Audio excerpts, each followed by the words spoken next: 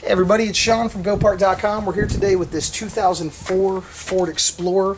We're going to be showing you how to replace the power window regulator inside the door frame. This should be about the same for any, I'd say 01 to 05. 05s might be a little bit different, but this tutorial should be enough to help you if there are some differences. Sport tracks as well.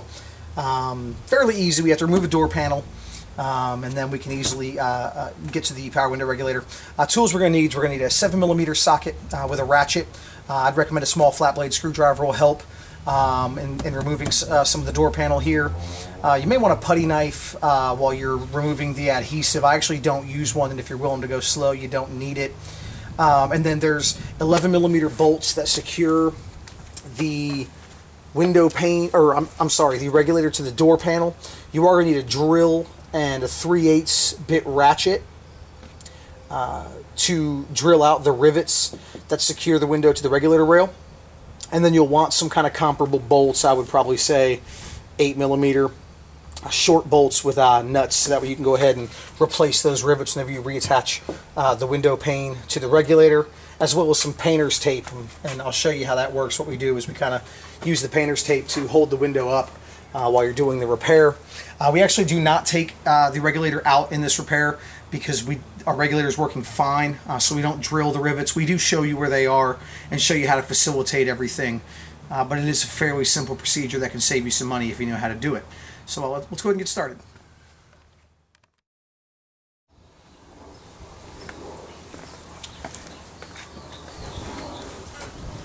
Okay, now we're removing the door panel. The first thing we're going to want to do is we're going to want to remove these two 6mm bolts that are on the bottom of the panel here. I already had one of them started.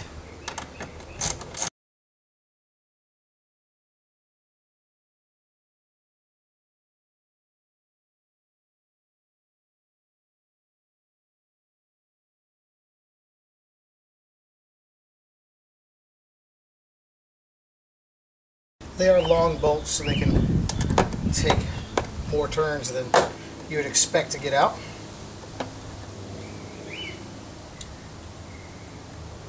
And I believe I misspoke. I'm sorry. These are going to be 7mm bolts. I think I may have told you 6. Okay. So now we got those bolts out, so we can move on.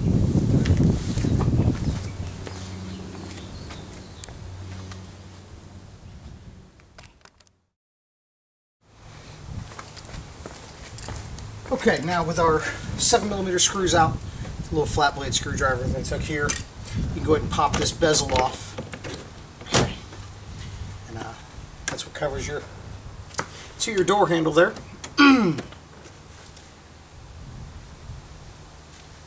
Now what we'll do is we'll go ahead and lift and remove the power window switch.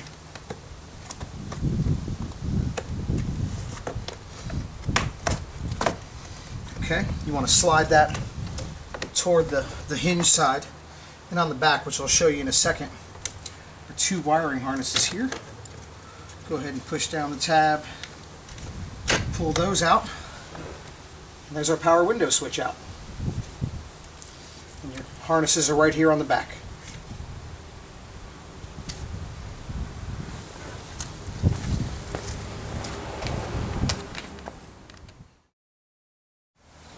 Now that we have the power window switch out, I want to go ahead and get you a better angle. There's a 6mm bolt right here, or I'm sorry, a 7. I've done that twice already. A 7mm bolt here, so I'm going to go ahead and loosen that.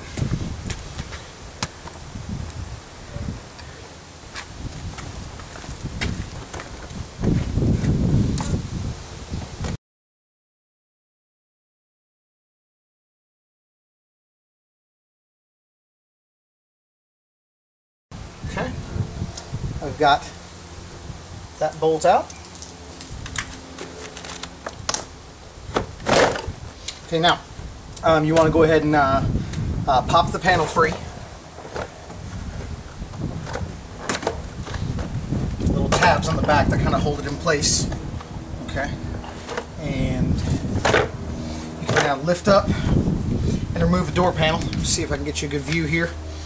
These are the clips that we were just lifting up on. Some have the kind that snap in. I actually think these are much better. Of course, that's the back of the panel there. So get that out of the way.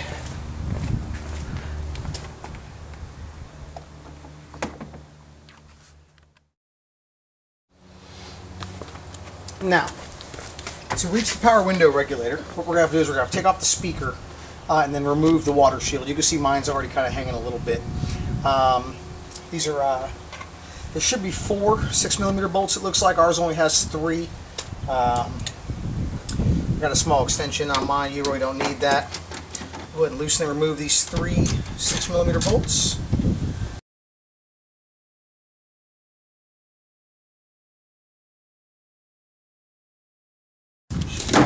Pull the speaker right out. On the back here is going to be a wiring harness. You want to go ahead and disconnect that. Your speaker's off. Now we want to go ahead and gently peel off our water shield. They use sort of an epoxy on this here.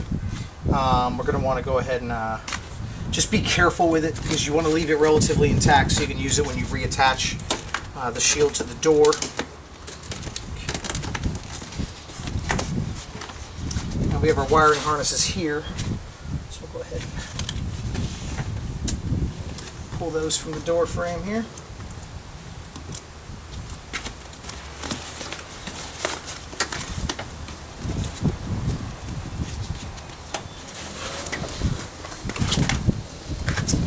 Good. Okay, we have our water shield back. Okay. Now we can go ahead and access the window regulator and the bolts that mount it.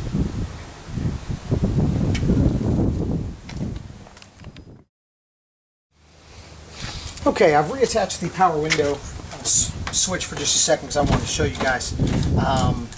This is actually how your windows, your window mounts to the regulator rail. Okay. See these right here? Okay. Sort of like a little clamping mechanism. The one right over here. Okay. And what you're going to have to do is you're going to have to use a drill, probably a, I guess maybe a 3/8 bit. And what you want to do is you want to drill out the center of the rivet to get it out, and you're going to want to use some small locking bolts, some small bolts with nuts to reattach it there. There's nothing wrong with our regulator, so we actually aren't going to do that here today. But that is necessary to remove the window pane from the regulator rail. And what you would do is lift the window the entire way up, and you would use some painter's tape across the top and over to sort of seal that in, or to attach to the top of the door. That's going to allow you to separate the window pane from the regulator, so you can go ahead and move on with removing the regulator, which we'll show you how to do right now. We aren't going to pull it out the entire way, only because, as I said, we don't want to drill out rivets that just don't need to be drilled out. This is just for teaching purposes. So we'll go ahead and get this power window switch back out of the way. 11mm socket with a ratchet and a small extension. Okay, your window wiring harness is going to be right behind here. So what you would do is you would simply disconnect that wiring harness, and then you'd loosen 1, 2, 3, 4, 5. There's one hiding right over here. Okay, that's going to be 6. You'll loosen and remove those 11mm bolts. Now these top 2 you can just loosen. You don't have to remove them because they have those circular openings above. What that allows you to do is, or the purpose for that, is it allows you to, whenever you have the new regulator, you can sort of hang it. You can put the bolts on it before you insert it inside the door, and you can kind of hang it in these 2 openings because the bolt heads will fit through, and then you go ahead and tighten those down. That allows you to tighten up everything else. So again, 1, 2, 3, 4, 5, one hiding back here, 6. Disconnect your wiring harness with your window taped over the top there. You'll be able to remove the regulator and the motor assembly, mount the new one, connect the wiring harness, go ahead and tighten those 11mm bolts. You want to carefully lower your window onto the regulator rail, where you can go ahead and replace those rivets that you had removed with some bolts and nuts. And that'll be how you do it. I'm sorry we can't show you because of the rivets, but again, there's just no point in damaging perfectly good rivets just for posterity's sake. So that's how you replace your power window regulator. Fairly easy installation, but knowing how to do it can save you some money. You can get the parts you need at GoPart.com. We'll go ahead and start reattaching the door panel.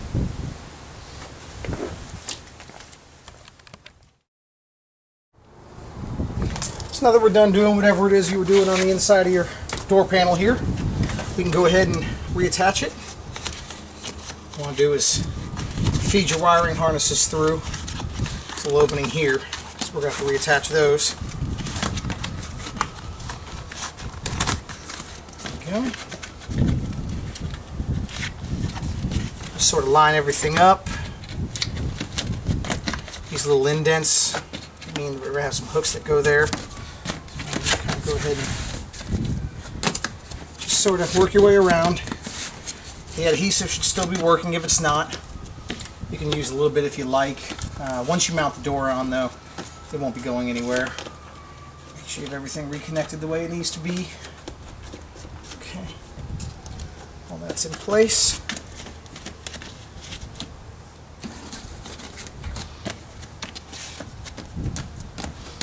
Okay, we can go ahead and now move to reattaching our speaker. Connect the wiring harness.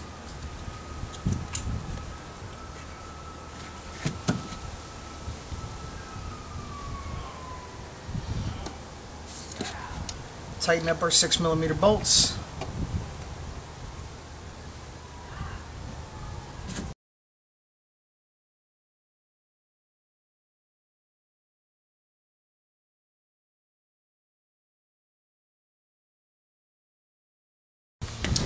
Grab our door panel.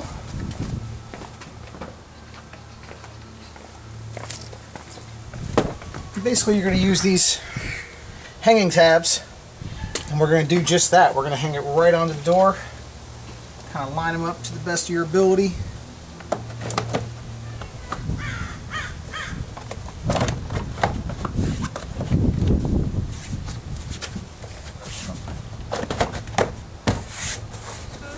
Everything should be flush once you got it in the right spot. That's what I love about these door panels.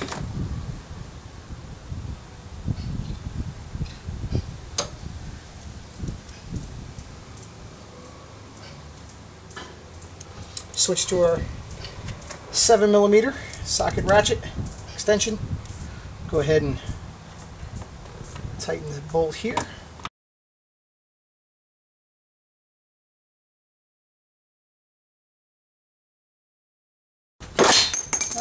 Try not to drop and destroy your tools.